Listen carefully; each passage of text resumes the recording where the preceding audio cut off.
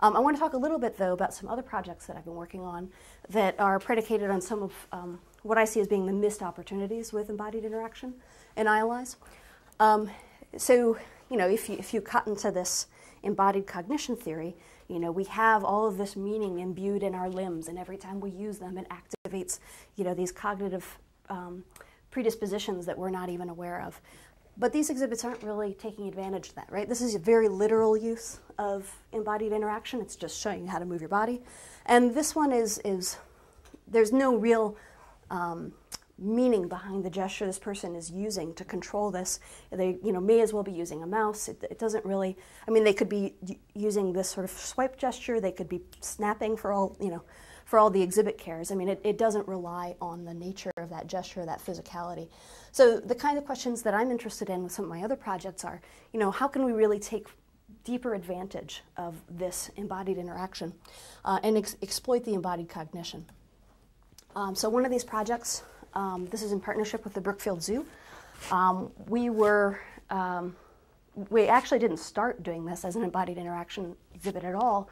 We were brought together on a climate change education grant, and we were faced with this challenge that visitors, by and large, and the general populace at large, just don't understand climate change. They don't understand the quantitative aspects of climate change. They have particular trouble with two things. They have trouble with the magnitude of climate change impact, and they have trouble with the variability within the climate change data. So when I mean magnitude, we're talking about an exponential change, both in the temperature and its impact on various animals and ecosystems. And exponents, people have a hard time with exponents. They understand more, but they don't understand a heck of a lot more, and it keeps getting more. It's just a hard concept. We're not wired that way. And then the variability, this one is really tricky because a lot of people will look at data like this, and here's the trend line for climate change, but then these are all the individual data points. And I say, well, gosh, that's not the data. This line you're showing me, that's not really what's happening. They tend to associate variability within the individual data points with inaccuracy, with lying, there are all sorts of negative associations. They feel like that they're being lied to. They don't understand that variation is a normal part of any sort of data that one collects. And so we thought, well, this would be an interesting application of embodied interaction. Is there something we can do?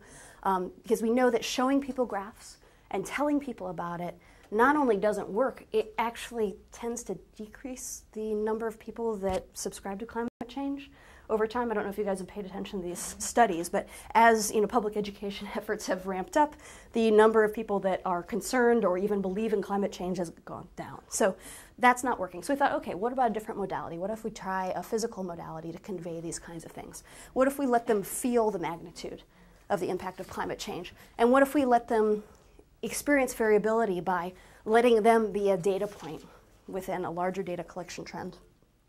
And so we wanted to structure an experience that would let them experience what a polar bear experiences as climate change impacts them.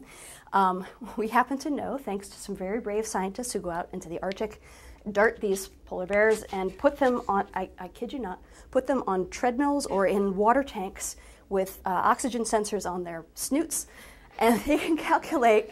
This is work that has been done. We use this in our research. They can calculate how many calories they burn, whether they're walking or swimming. And it turns out that ratio is 1 to 2.6. Do they pay these polar bears? What's up? Do they pay them? I don't think they get a consent form either. The IRB would, yeah. I guess if the polar bear really doesn't consent, he could make that known, I guess. I don't know. But I've seen some of the greatest diagrams ever in these papers where they show the experimental setup with the bear and the stuff. And really great stuff. Anyways, so we thought, well, I'm sorry, I'm getting ahead of myself here. So we thought, oh, okay, well, this would be good. Because we know that, one of the problems that polar bears are facing is that Arctic ice is decreasing, as you can see here. And their food sources are more widely dispersed, and basically they're kind of starving to death. They're having a hard time finding enough food. And we thought, well, okay, so we will let people feel what it's like for a polar bear to move across the same stretch of land in the Arctic in 1970, in 2010, and then in 2050. So we're using satellite data for the first two experiences and then projected model data for the last experience. So they can feel that exponential growth in difficulty because the bear is going to be swimming a lot more. Well, so we wanted to tune it so it would be, accurate. Turns out that bodies are funny. We don't actually perceive the calories we burn in a linear way. So, if these are the calories we're burning, this is how much harder we think it is. So every extra calorie, it's like a lot harder, right? And those of you who, exercise on treadmills and things like that, this is probably very familiar to you. You bump up that speed a little bit, and boy, does it seem like a lot more work. So we thought, well, gosh, it's not just a matter of ratcheting up the difficulty to this 1 to 2.6 ratio. We really have to pay attention to how people are feeling it. But fortunately, in kinesiology, they've been studying this for ages. There's a guy, his name is Borg, awesome, who in the 1960s pioneered these instruments, reported perception of effort, or RPEs. And they've been, varying these for years, but, the nice thing about them is they're validated. They've tested them with a whole host of different people, originally with Army and other military folks. So, this started because they wanted to see how they could get the most out of their soldiers, I guess. But, they've used it for a lot of other reasons, too. And they've even developed scales that are kid-friendly. So this is a validated scale for kids.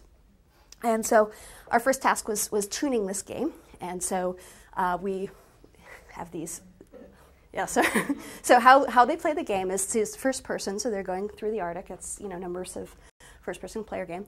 You'll notice they're wearing cute little slippers and cute little polar bear gloves.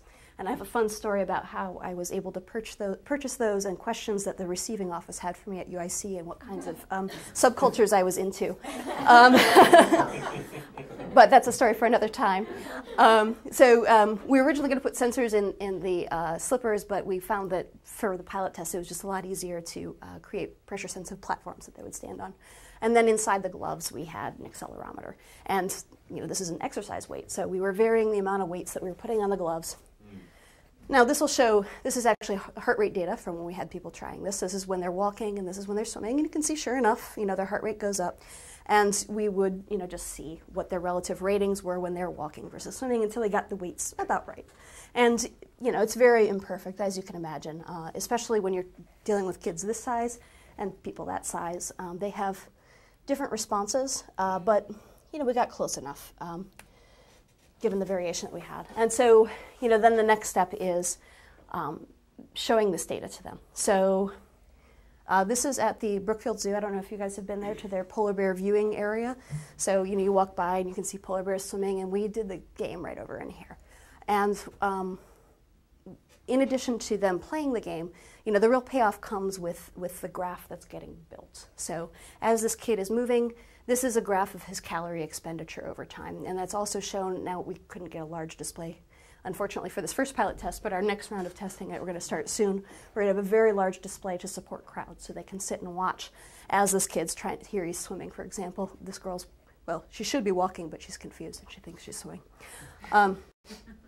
But the idea being that they can see the different calorie burn, and then after the experience, they see a plot of how many calories were burned total, for the decade that they were in, and sure enough, that over time you start seeing an exponential growth start to occur. So, we can use that as a jumping off point to talk about the famous hockey stick graph, which is not actually a graph of the calories that polar bears burn, but a graph of temperature change, but they're equivalent in terms of the rate of change and rate of impact of climate change. So that's the work that we're doing there. So the next step when we go back into the zoo is to assess people's understanding of these quantitative representations, these graphical representations of climate change, to see if they come to a better understanding after experiencing this. Oh, interestingly enough, a side study we did in a classroom, a gym class actually, we found that when kids would pantomime along with the person who was actually doing the activity, they showed very similar learning gains. So it may not be as important as we thought to have the weights there, which was kind of a bummer. I thought that was a neat spin on what we were trying to do. But it does let us scale it up or think about scaling it up to beyond the single person who's using it, which is kind of a problem for museum settings.